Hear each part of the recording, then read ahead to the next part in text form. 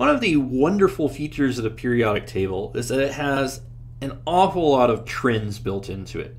And these trends are really useful because just by looking at the periodic table and seeing an element is here, an element is there, you can make all sorts of qualitative inferences about their relative properties. The reason these trends exist is because the structure of the periodic table. We've structured it so that the outer electrons from the s orbitals and the p orbitals and the d orbitals and the f orbitals are all grouped together, and they're also grouped by increasing energy level. So the filling of the electrons and the shape of their orbitals and the size of their orbitals all influence these different trends in the periodic table. Now the valence electrons, that's the name that we give to these outermost electrons, which really count. They're the ones that can participate in chemical bonding. And so they're going to be the ones in whatever our last energy shell is that we've added. And each of these energy shells, we're going to draw these the Bohr way for simplicity. But remember, each shell actually contains all of these orbitals for that energy level. So they're not all spherical like Bohr would have thought, but the p orbitals and the d orbitals, etc., will all fit in a same relative area. Now for the main group elements, these valence electrons are just going to be equal to the s electrons and the p electrons. So that's going to be whatever has the largest in value, because that's going to be the highest energy level. And a shortcut for that for the main group is you can just look up the group number. And I mean the group number by the classic notation where you have like 1A, 2A, and then you skip down to the B's, but then back up to the 3A, 4A for the main group elements. For the transition elements, the number of valence electrons is going to be equal to the outer s electrons and the outer d electrons. And the d electrons are going to be one energy level less than the s electrons, but they're going to be very close in energy. So it turns out that they are also accessible for forming chemical bonds. And then the core electrons will be all the other electrons, which are in the interior. So for example, this picture, we have filled up the 1s shell, and so we have 2 electrons serving as core electrons.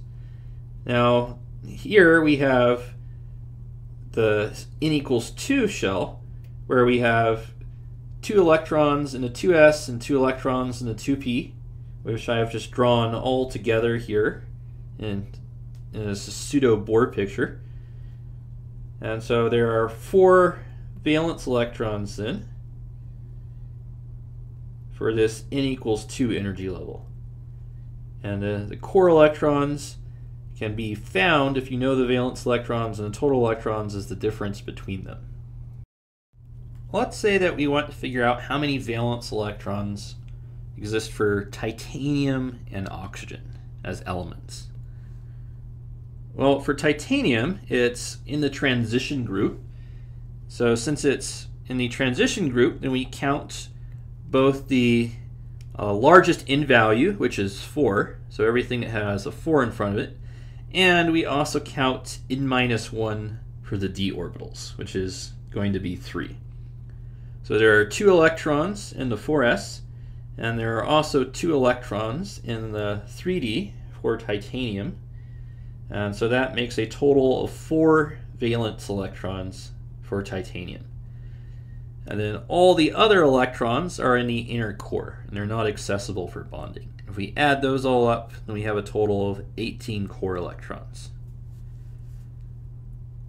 Now if we consider oxygen, oxygen's a main group element, and so for oxygen we filled up the 1s with 2 electrons, and then we've started on n equals 2, and since 2 is the largest number here, we add up everything for the s's that have 2 in front of it and all the p's that have a 2 in front, and that's 2 plus 4 is 6 valence electrons for oxygen. Now for the main group, there's also a shortcut. We actually just have to look up the group number, and that will tell us how many valence electrons there are. This is one of those handy patterns that arises in a periodic table because of the way that we've structured it. So if we look over here, oxygen is in group 6A, and so it automatically has 6 electrons. And the reason for that is because this first and second electron we've stuck in the 1s. Now we've started on the energy level where n equals 2, and we put 1, 2, 3, 4, 5, 6. So that's going to be true for all of the main group elements, and the S block and the P block. We're going to introduce a new idea now, which is effective nuclear charge. What effective nuclear charge is, it's the charge that's actually experienced by the electrons on the outside of an atom.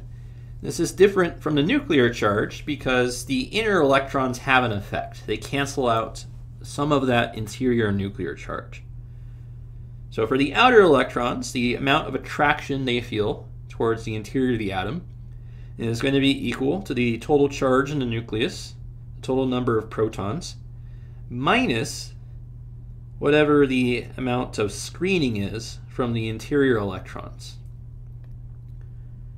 So that essentially comes out to the average number of electrons between our outer electron and the nucleus. And it's an average because our electrons have different shaped orbitals and there's some overlap, and so they're not strictly built up in layers on top of each other. And so they're not entirely either below or above whatever the electron is that we're considering. Now we can either look up that value or we can calculate it using, for example, what's called Slater's rules. That's not something I'm going to cover right now though. So for now you can just assume that if you use this formula, S is going to be something that you look up. Now this is approximately equal to the nuclear charge minus the number of core electrons. And this is assuming essentially that we have the Bohr model where the electrons in each energy level are in these nice spherical orbitals. And so, for example, here we have our 1s electrons are all completely beneath these 2s and 2p electrons. And so they cancel out 2 charges of this total 6 positive charge in the nucleus. So these outer electrons would experience +4 charge. Now, of course, we know the Bohr model is not the truly accurate picture of the atom. It's just a useful approximation. And to get a better answer, we need to take into account the properties of the wave functions, which describe these individual orbitals. There's a shortcut here. And the shortcut's the same as our shortcut for figuring out the number of valence electrons. The effective nuclear charge is approximately equal to the group number, as long as we're talking about a main group element. And that makes sense because valence electrons are the outer electrons that we have stacked on. And here we're essentially saying the charge minus the inner electrons, what's left over is the outer electrons. Now if we do this for aluminum, let's go ahead and find the approximate value for the effective nuclear charge and compare it to this true value. So our approximate value is going to be equal to the nuclear charge minus the number of core electrons. Aluminum is over here, it's element 13, so it has 13 protons, each with +1 charge. It's our charge in our nucleus. And we have 10 core electrons.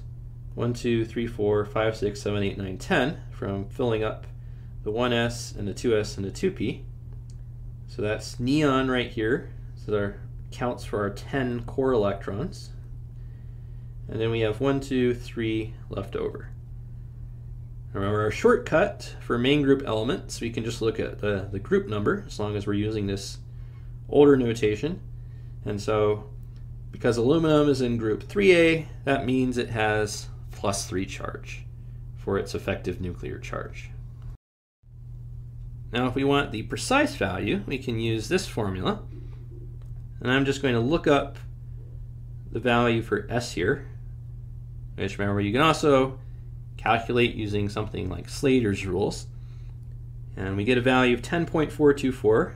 It's a little bit more than an approximate value of 10 that we used in the previous calculation. And so this gives us a total effective nuclear charge of 2.576. It's not way off from our previous number. If we rounded this up, we'd get +3 as before, but still, about 20% different. Now, as we go across the periodic table, the effective nuclear charge increases. Because as we're going across, we're adding more protons and more electrons. But our electrons, as we're going across, we're adding valence electrons. So, for example, here, start off with the third element, and then the fourth element, and the fifth element. So the third element has 3 electrons, and 2 of those are in the 1s, and so we have 1 valence electrons. And then we have the fourth element, so it has 4 electrons, but it still only has 2 core electrons. And same thing for the fifth element, it only has 2 core electrons. So that's only going to cancel out 2 of the protons in each case.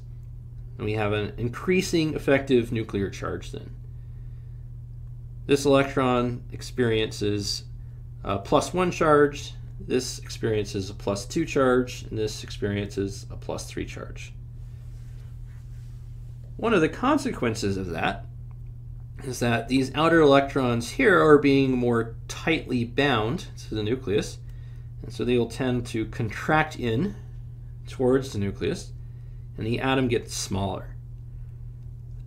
So as we go across the periodic table, atoms get smaller.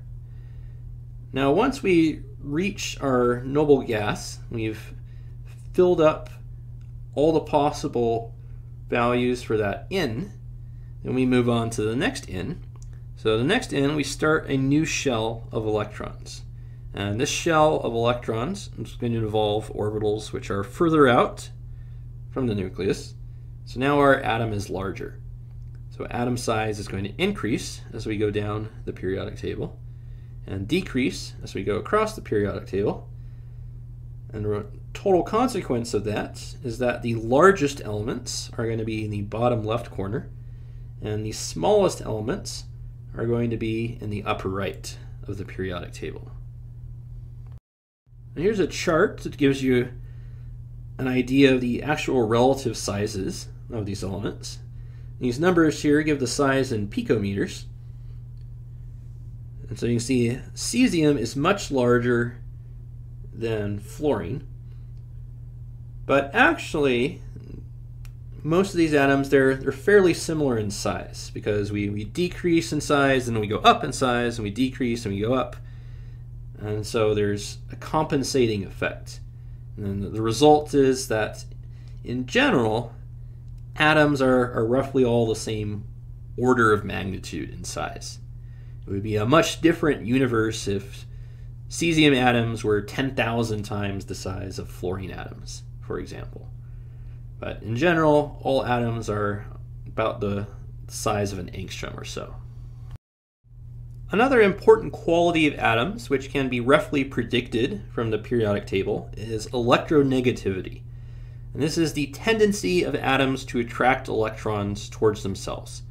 And we especially are interested when they form chemical bonds, which atom is going to have a dominant control of those electrons, which is going to shift it more towards itself and away from the other atom.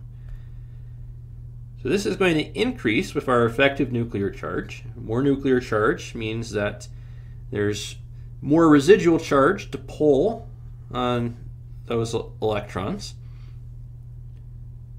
And if we add new electron shells, then the electrons are now further from the nucleus. So that means that we are going to have lower electronegativity, less ability of the nucleus to attract those electrons. And last consideration is that if we have a noble gas, then even though that has a very large effective nuclear charge, it doesn't want any more electrons. If we stick on another electron, it's going to have to go into the next energy shell, which is where we see a decrease. So noble gases effectively just don't have any electronegativity. So this is the trend for our electronegativity. It increases until we get up to the fluorine in the upper right of the periodic table. Fluorine's the most electronegative of all the elements, and the noble gases don't want any electrons, so they're kind of an exception here. Here's a chart giving the actual electronegativities for many elements. It's color-coded, so a darker hue of purple means you have more electronegative elements. And visually, you can see that it's very dark over here in the upper right of the periodic table. And you can also see it's not a clear trend. There's some variation, especially over here in the transition metals. But in general, it's true that it's not very electronegative in the bottom left corner. It is very electronegative in the upper right corner. And the noble gases, they don't have any electronegativity. Now this scale was developed by Linus Pauling, and it's an arbitrary scale, so it doesn't have any units associated with it. It's essentially just a ranking from 0 to 4 based on what Linus Pauling experienced in the laboratory, looking at a bunch of different compounds, over which elements would tend to gain electrons and which elements would tend to lose electrons when they formed compounds. But it's a very useful scale for making predictions about how those electrons are going to move when we form compounds. A not altogether dissimilar idea is that of ionization energy. And this is the amount of energy needed to remove the outermost electron. So electronegativity asks how much an atom wants an electron when it's forming bonds. Ionization energy asks how much an atom wants an electron that it already has. And in this case, it's not an arbitrary scale. We can actually measure how much energy it takes to remove this electron. Now, our reasoning is essentially the same as it is for electronegativity.